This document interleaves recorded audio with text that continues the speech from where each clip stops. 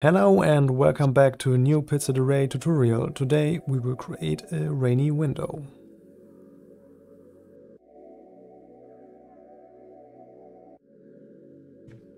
Okay, here we are in a not so fresh Blender scene today because I want to make this one as short as possible. So I imported a little tiny tiny neon sign here inside, but put this one here in the back and let's create a plane which will be our window. So let's adjust our camera now. Let's zero this one out and put this one here into the back, and now we can scale up here this plane,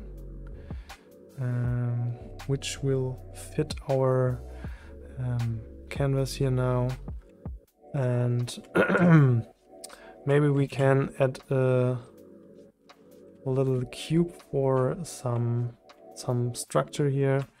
So let's scale this one a little bit smaller here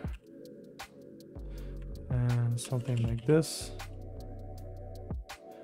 Okay, maybe something like this. And now let's go back into the camera view and put this one here to the side. Maybe make this one a little bit smaller, and let's add an array modifier. And now we can maybe put the count up to 4 so that we have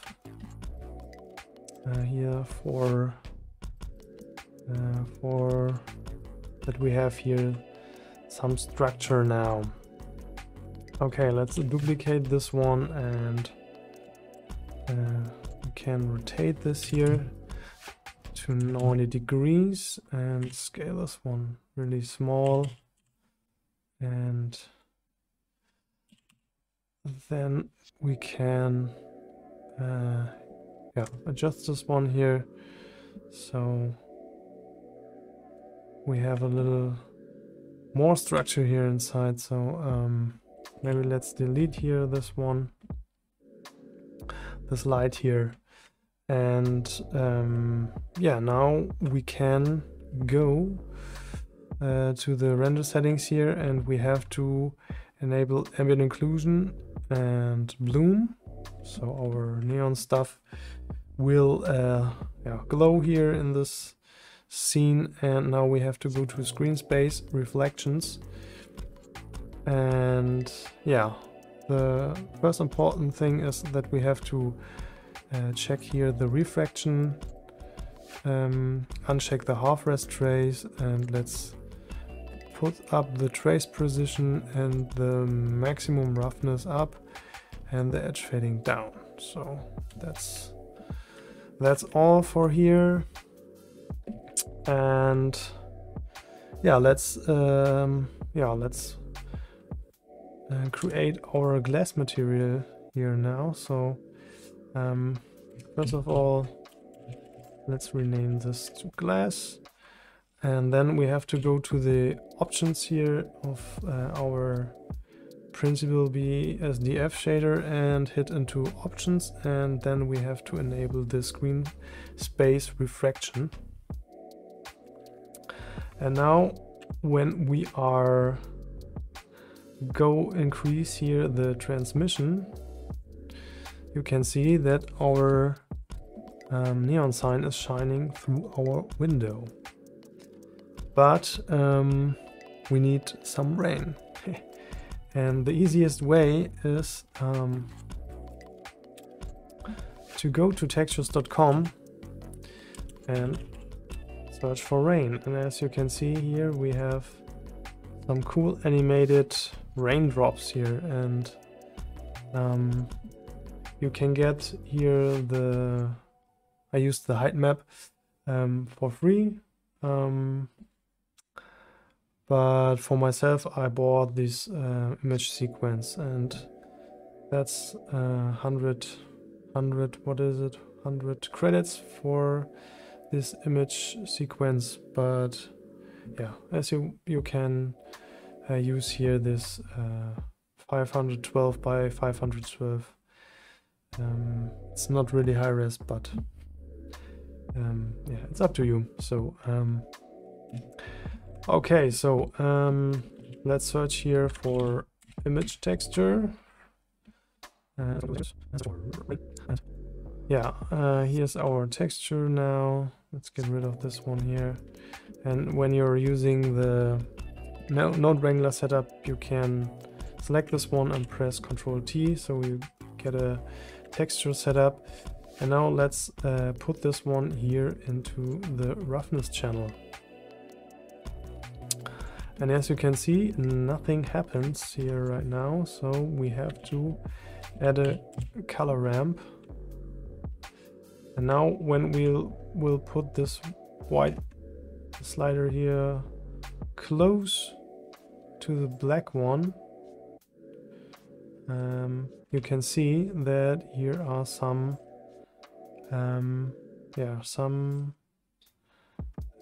rainy drops. But I think to see a little bit more of the scene, let's hit really quick into the world setup and let's search for environment texture. Put this one here into the color channel. Okay, cool. And maybe let's rotate this one. Here's a little the setup here. And now let's rotate this here. Maybe do something like this here. This is cool.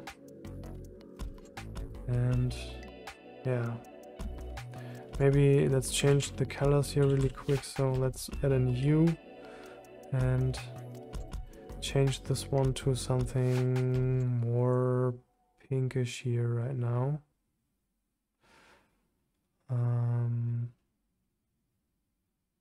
Yeah, maybe.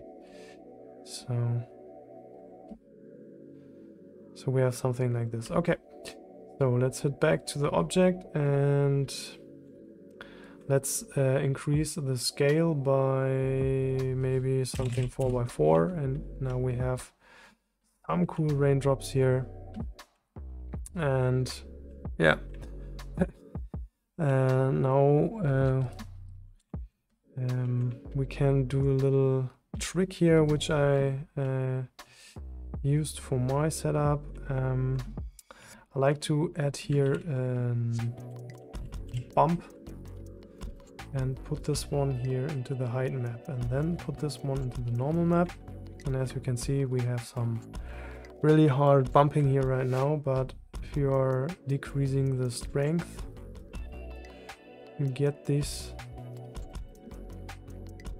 you will get these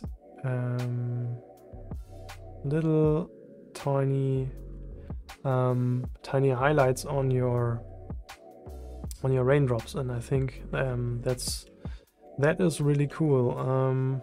But it's up to you. You can you can use this bump thing or not. And here's another thing.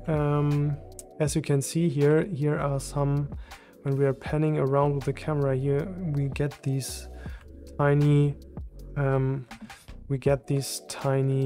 gaps here in the neon sign, and we can get rid of this by adjusting the IOR, and we are decreasing here the IOR.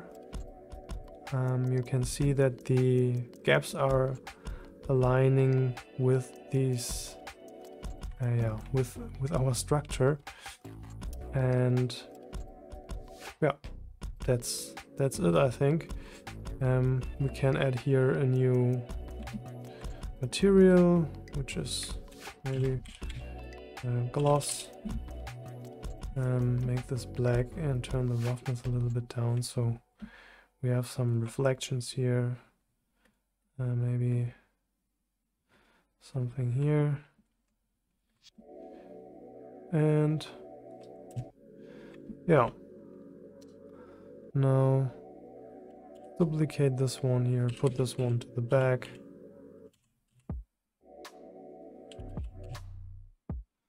So, and again,